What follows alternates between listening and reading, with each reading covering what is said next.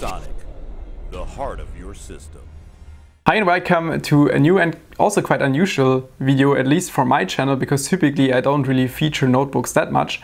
But from last year, when I was traveling so much with Mary, especially when we were visiting all those exhibitions and doing a lot of video production not from home, being somewhere in a hotel or whatever, then gaming notebooks are really quite useful when you're like cutting videos with Adobe Premiere. Gaming notebooks are usually the way to go because they have very strong GPUs, which are necessary for the live playback if you're just watching, let's say, the 4K video while cutting process. And then you also need a strong CPU for the rendering process in the end, because this is typically always performed by the CPU itself. And most of you know that I'm not only doing YouTube and also working for Caseking, I'm also part owner of Thermal Grizzly, which you probably know from most of the Gamers Nexus interviews and all that kind of stuff. And from, I think, early this year, we've been working together with HP on this notebook, because this is probably the first gaming notebook that was commercially and in mass production using liquid metal on the CPU.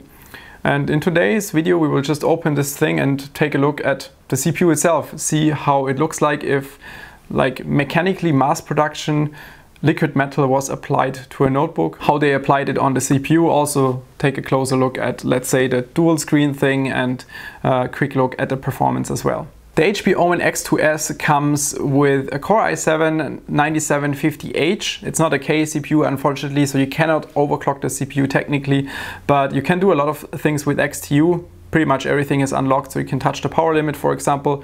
Stock power limit is set to 45 watt, but you can unlock it to even 300 if you want to. It doesn't do anything because cooling wise you cannot cool 300 watt in such a notebook, but you can adjust it to like 50 to 55 watt, which can give you like 5 to 7% performance increase. That's something you can do. You can take a look at if you own this thing. Then we have 32 GB of memory in here. What's also quite interesting is that we have two M.2 drives in there, 1 TB each.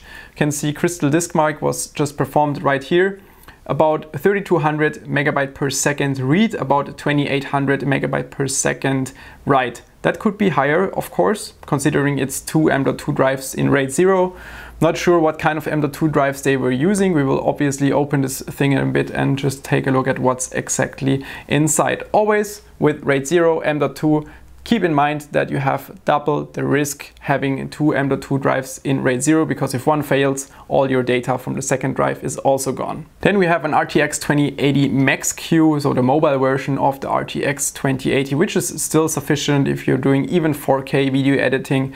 It's fine. It's not the smoothest playback, but it's quite good to use. Frequency wise, the 6-core CPU typically hits 3100 to 3500 in multi-core applications, so Adobe Premiere rendering, Cinebench R15, all those kinds of very heavy workloads will end up with like 3200 to 3500 megahertz on the CPU, while the single core boost is listed with up to 4.5 gigahertz. In reality, you don't really hit it that often if you do a single core benchmark. Typically it's more like 4200 to 4400 doing Cinebench R15 single. The main feature of the OMEN X2S is obviously the secondary screen, and the secondary screen is just as a second monitor you would attach to your notebook. Doesn't matter what kind of function you're having right here, you can always swap it easily using this key right here. What you just saw is the OMEN Command Center. The OMEN Command Center is now in my primary screen. If I push this button again, it will just be flipped down to the secondary screen. You can do the same, for example, if you're just using Core Temp while running a benchmark, you can use Core Temp at the same time. The second display is also a touchscreen display, so you can cycle through different functions, for example, different power profiles.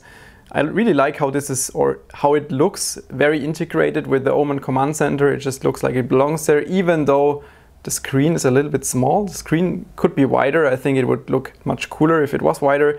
But my main view, the one I like really much, is like CPU usage, temperature, and also, for example, memory usage. Right now you can see download, upload speed of your network. So that's quite cool. You can change, for example, the color of your notebook. Can go through some additional settings of your monitor and all that kind of stuff. So I think that's quite useful having this as a secondary screen. For example, during gaming, you could have Discord here or TeamSpeak, or yeah, I don't know, you could watch a YouTube video even if you want to. I just switched over to the performance profile on the OMEN command center right here. And now we will perform a Cinebench Multi-Run. Take a look at the performance. Multi-core performance, almost 1200 points in R15, while single core run is still running. You see the maximum core temperature in multi was 89 degrees Celsius, which I think is fine considering what kind of performance we get out of this notebook with 1200 points in multi. During the single core run, we can just take a look at the monitoring of the OMEN command center, see between 15 and 20% CPU usage right here with a temperature of about 71 degrees Celsius, 25% memory usage, obviously no usage right here on the network speed, but I think this is a quite cool view during a benchmark run. 166 points in single core performance, which I think is quite solid, considering that we're seeing about 200 to 210 in a nowadays high-end desktop system. One thing I dislike, when you want to open it, you have to use a very small Torx key, because this is using Torx, which is something not everybody has at home. So I think HP kind of wants people not to open this thing, but here we go.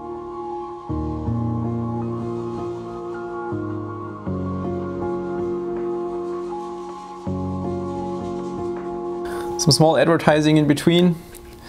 I can really recommend those iFixit opening essential electronic toolkits. Really helpful when you're trying to opening something like this. Opening this thing was not quite that easy, but it worked. First thing I noticed is that there is this thermal pad right here that makes contact with the M.2 SSDs that are sitting right here. And underneath there is also, in addition, a small sheet of copper, I think, to spread the heat from the M.2 drives on this backplate. Quickly removing the M.2 drives first. Those appear to be Western Digital SN720 NVMe drives, 1 terabyte each.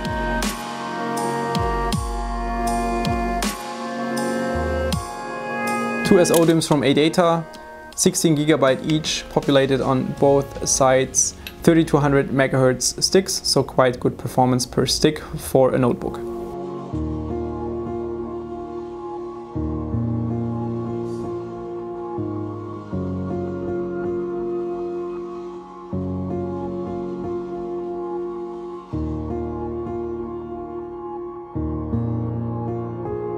The heatsink itself looks also quite interesting. We have one big fan here on the left and one big fan on the right. They're connected over this massive heat pipe that goes through the middle. The left part is the CPU part. We have this small additional heatsink going to the CPU.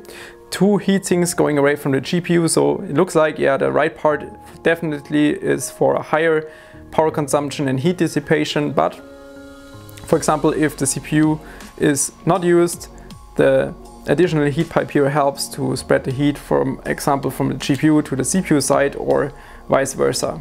This is how the heatsink looks like from underneath.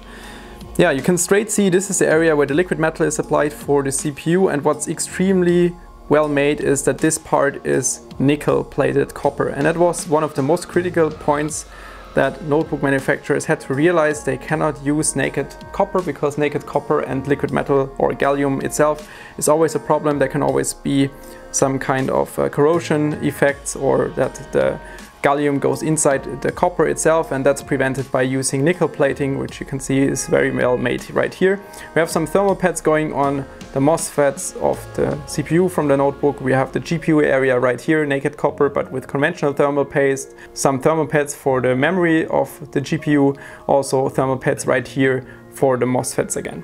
This is how HP solved the issue of having liquid metal in mass production on a notebook. A lot of people are afraid if they replace conventional thermal paste with liquid metal on a notebook, that if they use too much, like in this case, they're afraid that the liquid metal kind of squeezes out to the side. And HP solved this by using some double-sided adhesive tape, just placing it on the CPU right here, making contact to the heatsink, and then it's kind of sealing off between the CPU itself and the heatsink, and that's how no liquid metal can make its way out underneath the CPU. That's very well, or cool solution for mass production. And yeah, you can see the MOSFETs and the VRMs right here of the CPU. Those are 5 phases, could be some 4+1 VRM solution, not entirely sure what the setup is right here. We see the GPU on the right side, the RTX 2080 with the memories outside here, also with the MOSFETs here.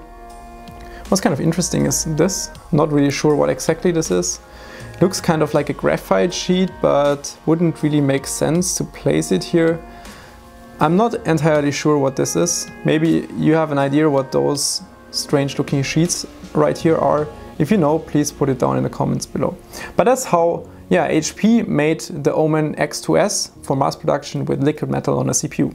That's the end of our quick journey into the gaming notebook segment. I think it's quite interesting if we see some kind of solutions like this where manufacturers risk to go into new directions and having liquid metal or conductor out in mass production in especially gaming notebooks that say 3,000 to 4,000 euro. I think it's quite cool to see that they also try to get the maximum performance out of the machine. You don't have to modify it yourself, you don't have to apply liquid metal manually. That's why I think technically this is a very interesting thing, and I will personally probably use this in future for traveling and using it for video cutting, video editing when we're somewhere visiting exhibitions.